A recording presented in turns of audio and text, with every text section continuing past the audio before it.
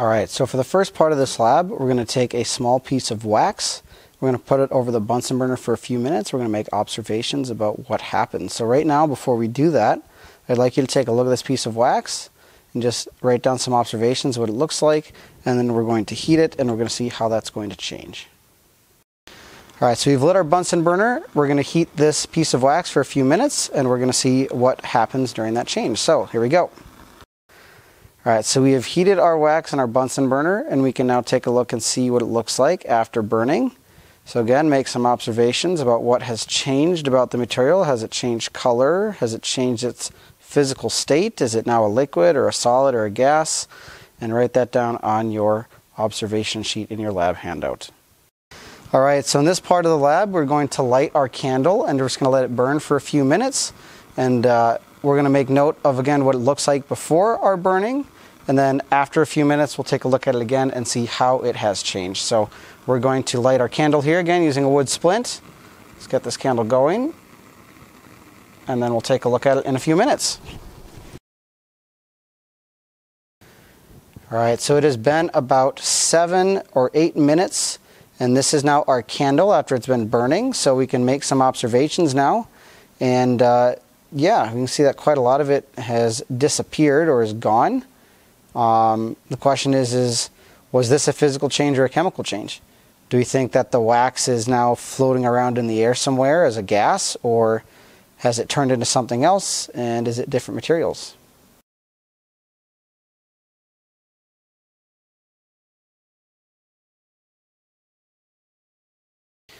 Alright, so this portion of the lab, we're going to take a piece of paper. We've ripped it up into a bunch of small pieces. So again, we'll make some observations about what this paper looks like before we do any burning or anything. So again, make note of what it looks like, things like that. Make sure my hand's out of the way so you can actually see it.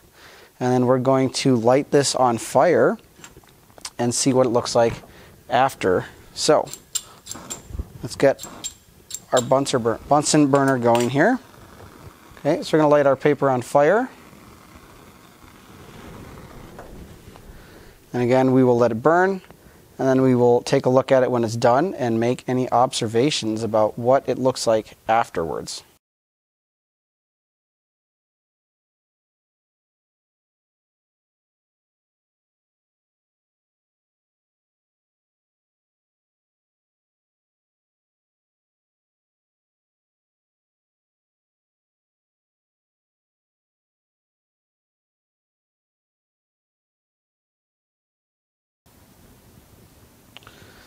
Alright, so our paper is done burning, and we're going to just take a look at what it looks like now. Now, not all of it has burned, however, quite a bit of it has. So if we can see inside there, we should be able to see what the paper looks like now. And again, we can write down some observations about what it looks like after the burning is done, and if we think that that material inside there is still paper or not. So again, we can kind of see inside that it's kind of gray and a little bit more brittle looking.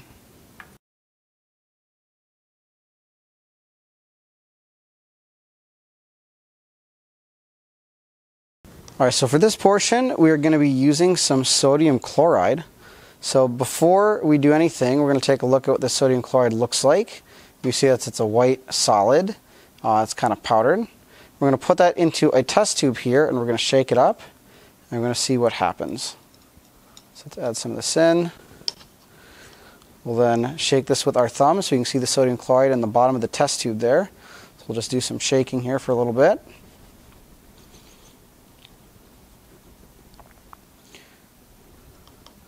Okay, and now afterwards, we can look and see, do we see that sodium chloride anymore, or is it now gone? And we can again ask ourselves what has occurred here, whether this is a physical change or a chemical change.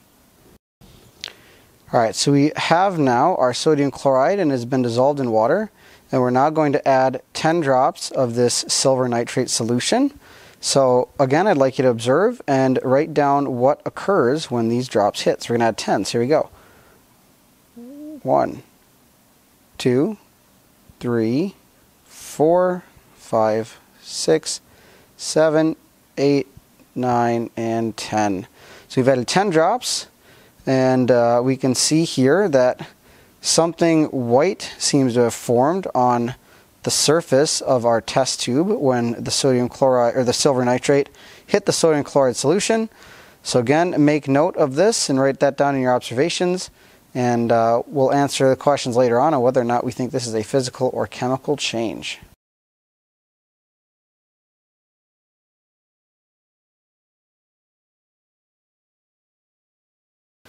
Alright, so we've got a piece of magnesium ribbon here. We can see that it's kind of a silvery looking metal. So again, we can make some observations about this. We're going to cut this into small pieces. We're going to put this in an evaporating dish. Alright, so we have our test tube here with our magnesium ribbon cut into small pieces. We're going to add some drops of hydrochloric acid, and we're going to make note of what happens. So here we go.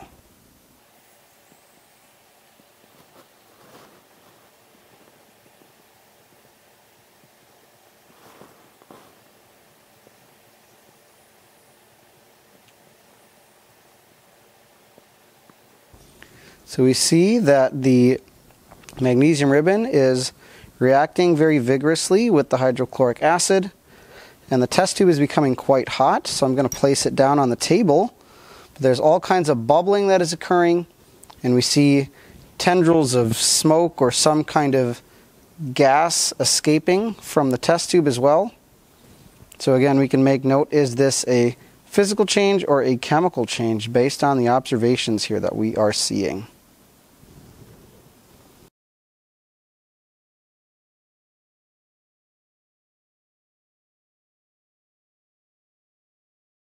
Alright, so we have placed 1 microspatula of copper sulfate powder into a test tube.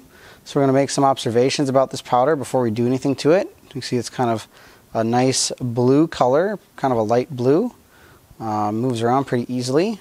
Alright, so then we're going to heat it on a Bunsen burner and take a look and see what happens when it is done. Alright, so you've got our Bunsen burner going. Let's heat up our copper 2 sulfate for a few minutes here and see what happens.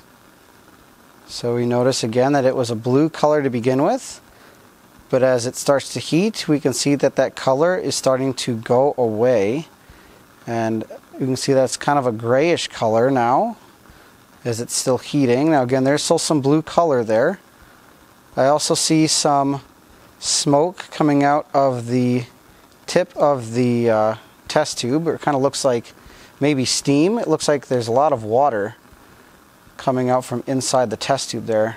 Might be hard to see, but there's a lot of condensation. So you're going to continue to heat for a few minutes until this has become either a dark brown or kind of a black color. So we'll continue heating. Again, we can really see that that color has changed. It was very, very blue to begin with, but now it's turning again a dark gray or brown color. There's quite a bit of smoke or steam or something, again, coming out of the tip of the test tube. Again, it looks like a lot of condensation or water vapor almost. Let's keep heating here for a few more minutes.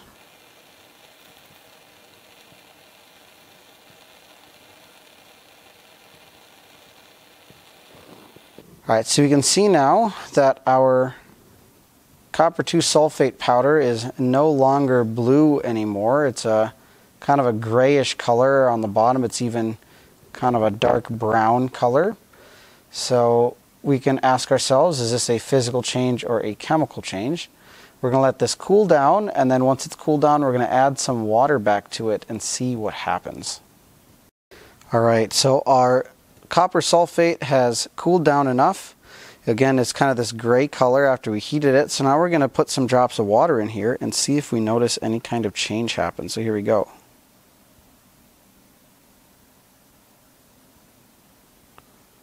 Alright, so right away I kind of noticed that there is some blue color coming back after adding the water back in. So that's interesting. Again, it was a gray color before,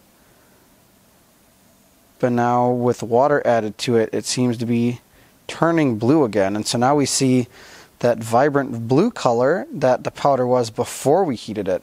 So that's interesting. So again, was the heating of this powder a physical change or chemical change? And now that we've put water back into it and that blue color has come back, was that a physical change or a chemical change?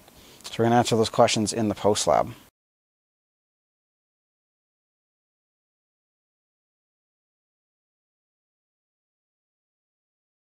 Alright, so this portion of the lab, we've taken some iron powder and we've added some sulfur powder to it. So you can see that in this test tube you have the iron, which is the gray stuff, and the sulfur powder, which is the yellow stuff.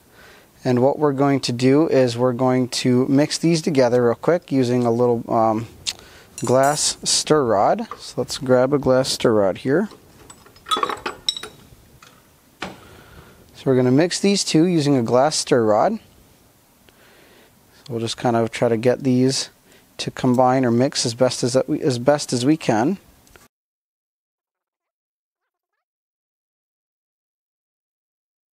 Okay, so we can mix these together. And we're going to take a magnet and we're going to run it along this test tube with the sulfur and iron mixed together. And we're going to see if we see any kind of change occur. And then we're going to heat these two in a test tube, and we're going to see if we can see any kind of change occur. Alright, so we've mixed these together pretty good, and now we're going to run a magnet and see if we see any kind of change happen. So here we go, let's grab this magnet. Okay, so you can see that if we take a magnet and run it along this test tube, that we can pull the iron filings out of this mixture. And a lot of the sulfur powder remains below. So again, you can see that I can run my magnet and pull a lot of this iron powder up the side of the test tube here. Maybe I can do it better from this side for the camera to be able to see.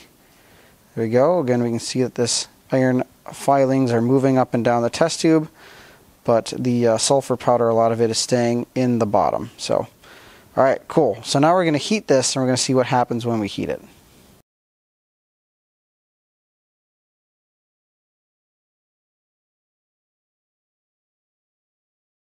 Alright, so here's our test tube of iron powder and sulfur powder. We're going to heat this using our Bunsen burner, and again we're going to make observations about the changes we see, and afterwards whether this was a physical or chemical change. Alright, so here we go. Let's heat it up.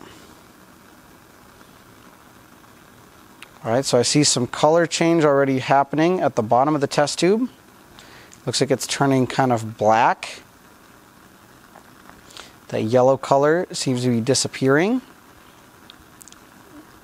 Ooh, I definitely see some light being given off, and it's glowing pretty brightly there. It's off the flame now. You can see it's still glowing.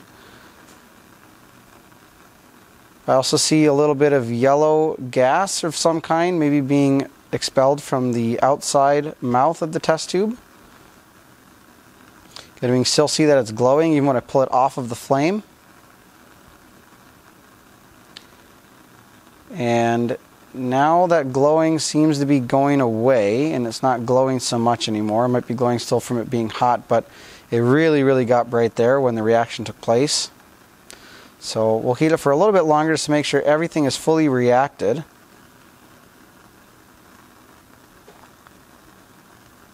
And that looks about good for now. So we're going to turn the heat off and take a look. So we can see now that this material is black and not powdered really anymore. It's pretty solid, so it kind of looks like it's caked in there. There is some smoke kind of coming out of the mouth of the test tube there, or some kind of gas of some kind. So we definitely see a color change. It's not yellow anymore. There was a lot of heat that was given off as well, so we also saw light. Alright, so we're going to make those observations down on our sheet, and then in the post lab we will take a look at whether we think this was a chemical change or a physical change.